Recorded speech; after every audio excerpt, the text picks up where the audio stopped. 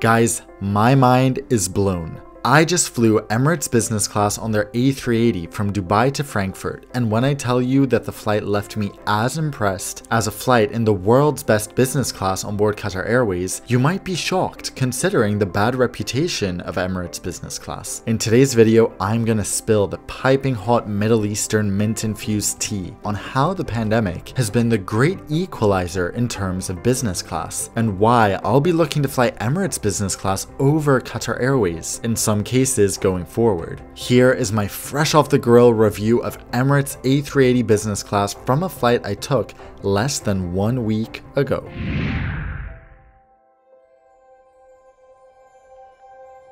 This is the world's largest international airline. Emirates operates a staggeringly massive fleet of 114 A380s, making them the world's largest operator of the world's largest aircraft type. I've done several videos discussing this strategy along with its benefits and drawbacks, which are linked in a card now. Regardless, what we do know is that the A380 provides undoubtedly the best passenger experience in the world. In economy class, the feeling of spaciousness is unparalleled. On the upper deck, each window seat has massive drawers for storage on the side, and of course, Airbus left plenty of space for fun amenities like bars and showers. This is what brought us Emirates A380 First Class, which is the most fun flying experience in the world, in my opinion. Showering at 35,000 feet, meeting rich people and pretending to fit in at the fully stocked bar, sign me up. The area where Emirates has always lagged behind though is their business class, the middle child. I'm not innocent in this Middle Eastern drama either. I've gone Qatar Airways, Qatar Airways, Qatar Airways is where it's at in business class, and I've always overlooked Emirates for a good reason. Their 777 business class seat is among the worst in the industry, and it honestly saddens me that Emirates doesn't invest more in the 130 plus 777s they have in their fleet. Additionally, the onboard experience isn't nearly as polished as on board Qatar Airways. Emirates doesn't offer dine on demand, they don't have the same personalized service, they don't have amenity kits, and their whole thing is based off making business class sort of an assembly line. So how on earth is Emirates business class suddenly as good as Qatar Airways? Let's start from the beginning, and as always, for details on how I paid, stay tuned until the end. This morning, I woke up at the sensible hour of 11 AM, as one does on a Monday. To be fair, I'd flown in from Doha the night before, touching down at 3:30 AM and getting to my airport hotel at 4:30 AM. That morning, I showered, got dressed, and took the airport shuttle to Emirates Terminal 3. Alright, after a quick night in Dubai, it's time to head to Frankfurt. Ooh, wow, it is way too hot. Dubai Airport. How I wish I loved you. For almost half a decade now, Dubai's new airport Al Maktoum has been partly ready to start operating for Emirates. And the idea is for Emirates to move their hub there eventually, given that Dubai's main airport, or current airport, is way overcrowded. Unfortunately, the timeline keeps being pushed into the future, and in the meantime, we're left with an airport that feels an awful lot like it's constantly not able to handle what's being thrown at it. There's a dedicated first and business class check-in area, nice, but it looks like this. Am I in the wrong place, or is this the IKEA online order pickup part of the airport? Compare that to Qatar Airways premium check-in area, which has seats, hot towels, and a private lane straight to the lounge. Once you complete check-in, clear security, and head to the Emirates lounge, that's where things start to look up. Emirates lounges are incredibly unique, and they embody the concept of bigger is better, literally. The lounge spans almost the entire length of the terminal, with the business class lounge one floor up from the rest of the terminal and the first class lounge one floor above that. At first, when I entered, I was confused because virtually all the seats were blocked due to COVID.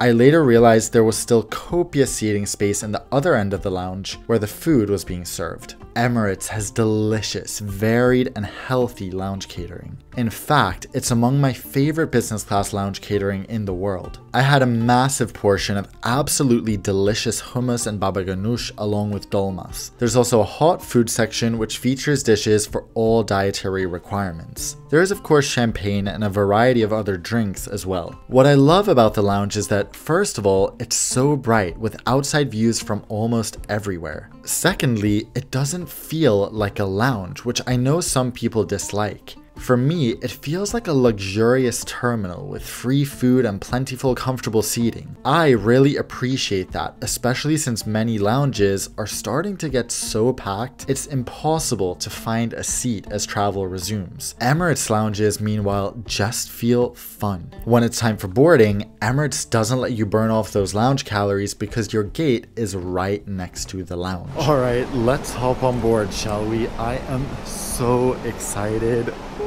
A380 Emirates. It's been too long since I flew both. While the downstairs boarding area for our flight was packed since economy was fully booked, upstairs there were 10 of us relaxing and loving life. What a difference! I also love that Dubai Airport has such striking apron views and gives you a view of your aircraft from almost any gate. On board, I was greeted by a flight attendant who pointed me to my seat. Traditionally on Qatar Airways, a flight attendant will do more than this and guide you to your seat to make sure you get settled. However, I haven't had this on a single flight since the pandemic began, so the airlines are now equal in this regard. Let's take a closer look at the configuration of this aircraft. The entire upper deck of the Emirates A380 is occupied by premium cabins, with 76 business class seats in a 1-2-1 setup. There's also a rare version with economy class in place of first class, but that's not relevant for the business class part of the experience. Now, first of all, when it comes to flying as a couple, as friends, anyone you want to sit close to really, the odd-numbered middle seats are the way to go. These are further from the aisle and close together, making it easy to talk, touch, etc. I was traveling all alone because Emirates business class is expensive enough for one person, let alone two, so in this case I opted to sit by the window. I went back and forth between sitting at the back of the forward cabin or sitting in the rear mini cabin. I always want to disturb and get noticed as little as possible while filming, so I changed my seat a million times depending on where others end up being seated. My seat 25K was an excellent choice, although there was one drawback. What is behind the mini cabin? The onboard bar. And what do people do in a bar? Get loud. Really loud. That was the only annoying aspect of sitting back here, but depending on the time of departure and type of flight, sitting back here is probably worth it, at least for me since I prefer a feeling of more intimacy.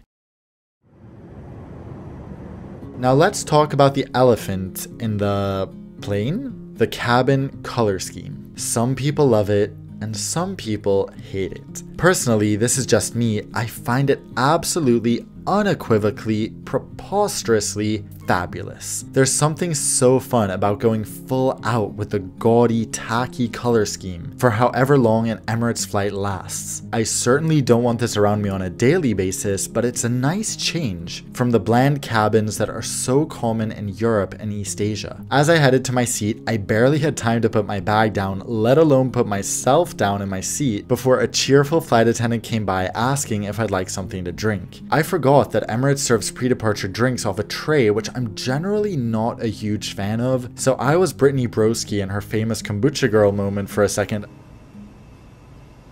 No. Well... Until I realized that one of the drink choices was a ginger hibiscus juice, which sounded divine. The other two options were orange juice or champagne. As I settled in, I was showered with an overwhelming sense of gratitude. Guys, I just have to say something quick in the moment. Sorry if this is a bit bright, but there really is nothing like being on the top floor of an A380. I was on an A350 yesterday and that doesn't come close to this. This is the peak of comfort. I am so happy. I was back on an A380 on one of the airlines I love most in the world. The sun was shining through the window and I was sitting there in comfortable air-conditioned luxury, peering out on the machines I love most. Airplanes. It doesn't get better than this, and I'm so grateful that you guys watch my videos and give me a reason to do this. We're currently less than 40,000 subscribers away from 500,000. If you want to take a second to do something that'll make another person's day, please consider hitting that subscribe button. It's free and takes half a second. A short while later, the crew came around to hand out a mask and hand sanitizer, which was appreciated. They also offered hot towels. My first hot towel since March 2020. Okay, I know I get way too excited about a towel soaked in water that has been heated in a microwave, but these things just make me so happy and contribute so much to the sense of luxury. This flight reminded me that Emirates is really the airline of fun and gimmicks. You'll see why throughout the video. Just two examples are the detachable tablet at your seat, which is so unnecessary and sort of useless, yet so wonderfully over the top. Is this 20-ish inch screen not big enough for you? How about this iPad mini-sized screen that does all the same things? Oh wait, you're thirsty? No problem, you have your own minibar with a dedicated glass. It's not like you can ask the crew for any drink at any time you want, right? Again, so unnecessary but so fun. Besides those seat components, you have more useful things like charging, a reading light, seat controls, and plenty of storage, both on the console and in the side bins by the windows. The tray table extends rather awkwardly out from under the console, and it's not possible to go pee-pee while the table is out, which is a bummer, especially when Emirates has such good looking bathrooms. I mean, look at this. Back at the seat, you don't have to worry about the Dubai heat or the Frankfurt chill because you have individual air vents at all seats, including the sides where there are no overhead lockers. Love that. Also waiting at the seat were my headphones, which were pretty decent. They're not branded, but they're comfortable and noise cancelling. So here are a few observations on the service, which I'd say is what differentiates Emirates from Qatar Airways the most. While good old Qatar Airways is all about luxury, Emirates is more about pleasant and effortless comfort. They play tacky pop music during boarding instead of grandiose custom-written boarding music. Their purser does welcome you on board, but they address you by your first name rather than your last. Emirates also does something I love where they highlight the multinationality of the crew in their welcome announcement. My flight had crew from 18 countries speaking 18 different languages. For example, the captain was from South Africa, the first officer from Mexico, the purser from Australia, and someone else from Spain, just to name a few. The crew seemed genuinely happy and can be heard chatting and laughing in the galley at most times. Personally, I don't mind this type of service as long as I feel that the crew is passionate about their jobs, which was certainly the case on my flight. However, service is the most important thing for me on a premium flight, so I must admit that I do have a soft spot for the structure with which Qatar Airways crews perform their job. Some like it, some don't, but for me, flying in a premium cabin feels like a rare opportunity to get pampered, and Qatar Airways crew convey the sense that they are happier when their passengers are happier. That said, I have noticed a shift since Qatar Airways reduced staffing last year. While this Emirates flight felt much better staffed than any Qatar Airways flight I've been on in the last 12 months. So enough of the chatting, let's fly.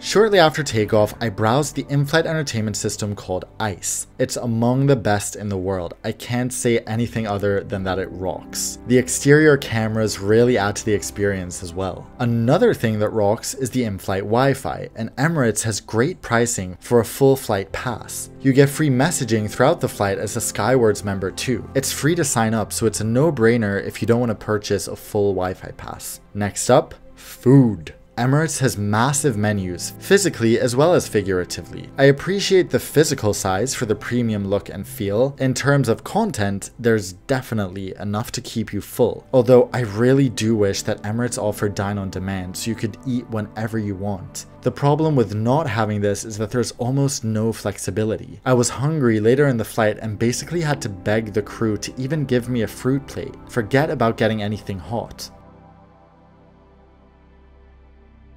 The meal started out with some nuts and more of the hibiscus ginger juice. Even pre-pandemic, Emirates would serve its business class meals on a tray. This is an area where airlines can vastly increase the premium feeling. but it's also far more effort for the crew to serve food restaurant style directly on the tray table, so I understand why trays are preferred by many airlines. This is another area where Qatar Airways now provides the same experience as Emirates, since their meals are also being served on trays since 18 months back, and will continue to be served that way for now. The starter of my vegan meal was some sort of salad with pulses and herbs. It was so-so, and I regret not choosing the Arabic meze off the menu instead. For the main, I was served this couscous dish. When I first saw it, I was concerned, but it was so delicious and really creative. I think these brown things were cooked figs or something. They melted into the rest of the dish and provided a super unique flavor. For dessert, I was served this vegan chocolate cake with jam. It was yummy. So, in my opinion, Emirates beats Qatar Airways in the catering department when it comes to food taste and quality, especially since Emirates continuously updates their menus. So next up, time for a nap. The Emirates A380 bed is among the best business class beds out there. They have this thick mattress pad and plenty of room for your knees and feet. Seriously, 10 out of 10 points for the bed. The bed is extremely comfortable, dangerously comfortable. I didn't actually want to sleep, so instead I lay there listening to Emirates World Radio, which is Emirates' own radio channel. Now, the content is pretty much all propaganda about how amazing Dubai and the UAE are, but I love listening to it. All the stories are uplifting and frame Dubai as a place that's self-aware, continuously evolving in all areas, and has its arms open to the world. How true that is, I can't really say, but it makes for great listening regardless. After about an hour of that, I headed to the onboard bar. Here, I was reminded by the crew that Emirates loves to give you free Polaroids as a souvenir from your flight, so I had a little photo shoot. I adore this special touch. It's available in all cabins if you ask, and again, it underlines the idea that Emirates is an airline going for fun and relaxation rather than pure luxury. At the bar, I also ran into a passenger from first class, which made me miss their onboard shower suites so much. They really are the coolest place in the sky. Speaking of bathrooms and hygiene, today's video is brought to you by Manscaped.com, whose grooming products I use and love. They're the global brand for men's grooming and hygiene products and creators of the trimmer that comes with me all around the world, the Lawnmower 4.0. What's so great about this specific trimmer, you might ask? Well, first of all, it's waterproof, so you can use it in and outside the shower. It features advanced skin-safe technology, so you can confidently use it anywhere you please, an LED light, and it has a travel lock, which allows you to put it anywhere in your luggage without risking it starting to buzz. One quick wireless charge lasts me an entire trip with 90 minutes of use. If you get the performance package, you also get the weed whacker, which keeps your nose and ears silky smooth. The kit also includes a couple of other hygiene products, and right now you get 2 free gifts with each order. Go to manscaped.com today and get 20% off plus free international shipping plus 2 free gifts when you use promo code NonstopDan at checkout. A little bit of work, a lot of snacks, and a hot towel later, we started our descent into Frankfurt.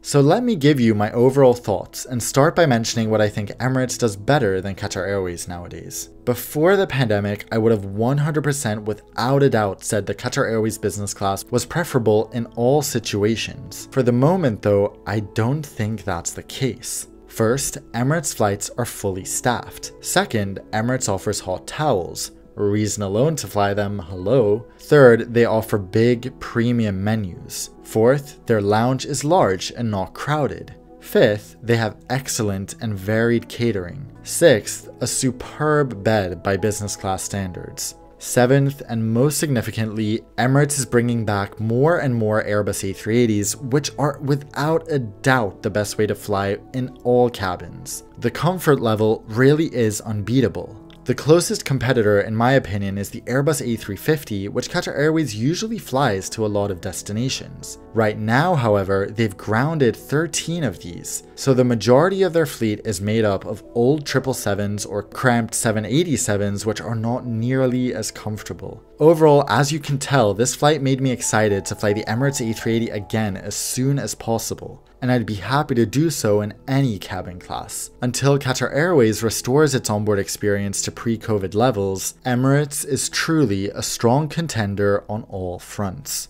As always, I'll end with discussing how I paid. My flight was a cash ticket from Dubai to Frankfurt and returning from Amsterdam to Dubai. I paid $590 round trip in economy and upgraded this flight straight after booking, using 39,000 Emirates miles, which I could transfer instantly from Chase. Right now, Chase is offering a limited time historically high sign-up bonus of 100,000 points when you get their excellent Chase Sapphire Preferred card. You can learn more at the link in the description, but if you're interested in a free upgrade on a future Emirates flight, definitely check out that card for the limited time bonus sooner rather than later. Getting 100,000 points on a card with an annual fee of less than $100 is unheard of. So thanks for joining me today, guys, and until I see you all next time, fly safe.